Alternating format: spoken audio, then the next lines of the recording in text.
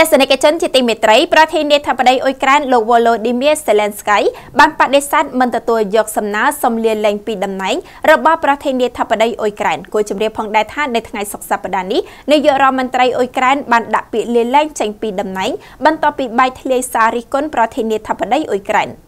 ប្រធានាធិបតីអ៊ុយក្រែនលោក Volodymyr Zelensky បានបដិសេធពាក្យស្នើសុំលាលែងចេញពីតំណែងពីសំណាក់នាយករដ្ឋមន្ត្រី Oleksiy Honcharuk ក្រោយការបែកធ្លាយសារសម្លេងរិះគន់ប្រធានាធិបតីដែលបានបង្ខំឲ្យនាយករដ្ឋមន្ត្រីអ៊ុយក្រែនរូបនេះដាក់ពាក្យលាលែងកាលពីថ្ងៃសុក្រនេះបើតាមការចេញផ្សាយដោយ BBC នាព្រឹកថ្ងៃសៅរ៍ទី18ខែមករាឆ្នាំ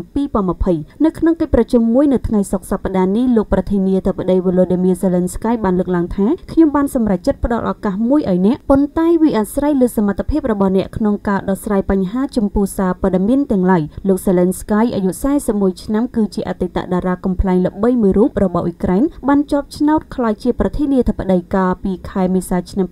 2019គូបញ្ជាក់ថាលោកនាយករដ្ឋមន្ត្រីអ៊ុយក្រែនបានប្រកាសពីដំណឹងខាងលើតាមរយៈបណ្ដាញសង្គម Facebook លោក Honcharuk បានលើកឡើងថាដើម្បីកុំឲ្យមានការមន្ទិលសង្ស័យណាមួយនៅក្នុងការជឿទុកចិត្តក៏ដូចជាការគោរពរបស់យើងចំពោះលោកប្រធានាធិបតីខ្ញុំបានសរសេរលិខិតសុំលាលែងពីតំណែងមួយច្បាប់ហើយបានផ្ញើវាទៅកាន់លោកប្រធានាធិបតីរួចហើយដែលជាអ្នកមានសិទ្ធិប្រគល់បន្តទៅឲ្យសភាគូជម្រាបថាការប្រកាសលាលែងពីតំណែងរបស់លោក Honcharuk ត្រូវបានធ្វើឡើងបន្ទាប់ពីមានការលេចធ្លាយខ្សែអាត់សំឡេងកំឡុងកិច្ចប្រជុំមួយរវាងលោក Honcharuk ជាមួយរដ្ឋមន្ត្រីហិរញ្ញវត្ថុនិងក្រុមអ្នកតំណាងមកពីធនាគារជាតិអ៊ុយក្រែនក្នុងខ្សែអាត់សំឡេងនោះគេឮលោក Honcharuk ថ្លែងពាក្យមួយចំនួនដែលចាត់ទុកលោក Zelensky ជាបុគ្គលពុំសូវមានការយល់ដឹងអំពីសេដ្ឋកិច្ចប៉ុន្មានឡើយហើយលោកបានទាមទារឲ្យមានការរៀបចំដើម្បីផ្ដល់ការបកស្រាយឲ្យបានក្បោះក្បាយសម្រាប់លោក Zelensky ពាក់ព័ន្ធនឹងស្ថានភាពបច្ចុប្បន្ននៃរូបិយប័ណ្ណរបស់អ៊ុយក្រែន